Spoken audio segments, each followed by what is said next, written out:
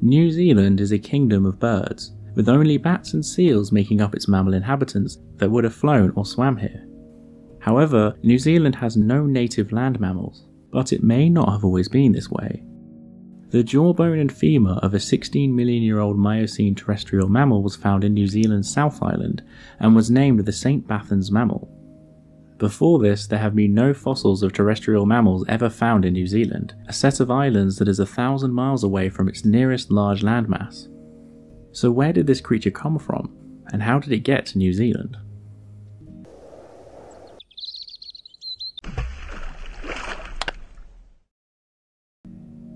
The St. BATHANS mammal was found in the Bannockburn Formation. Pre-Pliocene fossils are quite rare in New Zealand, so this mid-Miocene habitat offers a glimpse into a world that is quite different to the more famous ecosystems that existed just before the arrival of humans with the giant moa birds. The habitat was a lakeside beach, and many of the flightless birds that would later dominate New Zealand's habitats could be found here, like moas, only these were their not-so-familiar, smaller, primitive ancestors. There was also an old kiwi called PROAPTERY that was half the size of current-day kiwis, as well as animals that are still alive today like tuataras. And among all of these interesting animals was the St. BATHANS mammal. It was very small, being about the same size as a mouse, and it would have probably lived like an opportunistic rodent scurrying around the beach for food. But how did it get to an island 1,000 miles away from any large landmasses? Well, the mystery of the St. BATHANS mammal is actually two mysteries in one. In the early Cretaceous, 85 million years ago, New Zealand was still part of Gondwana, the southern supercontinent that was made up of South America, Antarctica, and Australia, and New Zealand was attached to the Antarctic portion of it. Although Cretaceous mammals have not been found in Antarctica, mammals are well known from Australia and also in South America during the Cretaceous, continents that were either side of Antarctica at this time. This meant that it was highly likely that mammals must have roamed across Antarctica and could have migrated into New Zealand as well.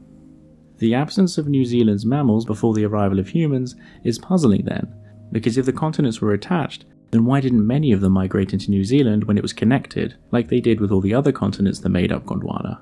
And now the mystery thickens because terrestrial mammals did live on the islands, just in very small numbers, and then must have gone extinct some millions of years ago.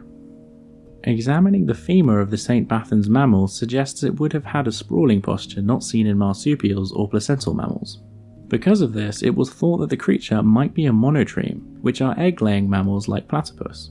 They are the most primitive mammals alive today. They also walk with a sprawling posture and, of course, survived the KT extinction that killed off the dinosaurs. There are animals like Steropodon, that was a platypus-like monotreme known from the Cretaceous 105 million years ago in Australia. And the tooth of a similar animal has been discovered in South America, showing that monotremes must have had a range spreading across Gondwana. Because of this, an early monotreme could have migrated into New Zealand before the breakup of the continents. But further study of their anatomy has led scientists to believe the creature was actually not a monotreme, nor a placental or marsupial, but belonged to a different, distinct group of mammals. This creature's ancestors broke away sometime before the divergence of marsupials and placentals, and probably survived the KT extinction on its own lineage, and then survived up until the Miocene as a completely separate group of animals. And there may have been other species of this group in New Zealand yet to be discovered. However, a problem with this theory is that although New Zealand's tectonic plate may have been attached to Antarctica and then moved out into the South Pacific, the islands themselves may have only recently formed.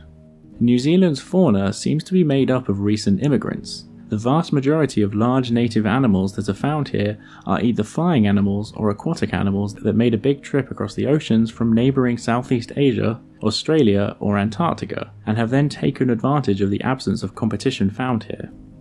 For instance, New Zealand's most famous inhabitants, the flightless birds, are from several different flying lineages. The kiwi and the moa are from a group known as ratites that would have flown here and then become flightless. The closest relative of the kakapo and kea are parrots from Asia, and the kakapo has become too heavy to fly as well, and penguins swam over from Antarctica. The only non-introduced mammal inhabitants are seals, which would have again swam to New Zealand from neighbouring land masses, and also 3 species of bats that could have flown here like the birds. The bats native to New Zealand are known as Mycetacina, and similar to flightless birds found here, and unlike any other bat species, have evolved towards flightlessness.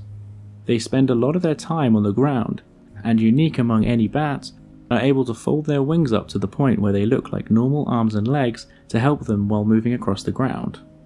In the Miocene formation where the St. Bathans mammal was found, there was a prehistoric giant version of these bat species called VULCANOPS that was about 3 times the size of the current species. And this means that a bat may have been the largest species of terrestrial mammal that had ever lived on New Zealand until humans arrived on the islands. As animals in non-competitive environments tend to diversify more and evolve faster, the high diversity of previously flying flightless birds and more grounded bats indicates the recent arrival of many animal groups to a previously mostly uninhabited island.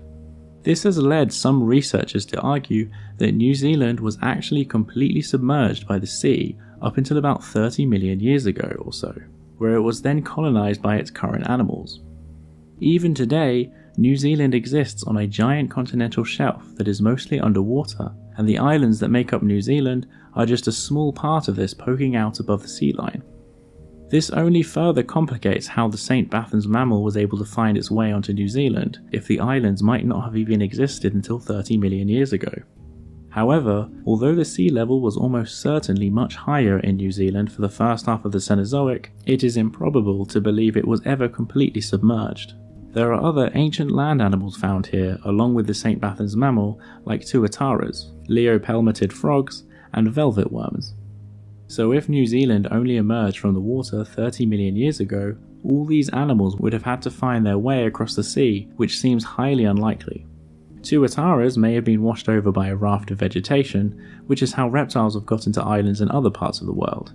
Even this was very unlikely as well, as New Zealand was over 600 miles away from Australia as early as 60 million years ago.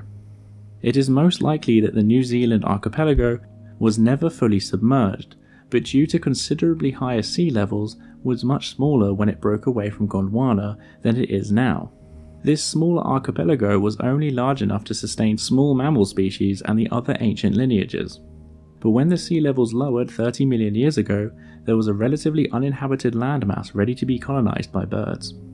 So along with many other animals in New Zealand, like tuatara and velvet worms, the St. Bathans mammal was probably a living fossil, just one that didn't survive until the present day.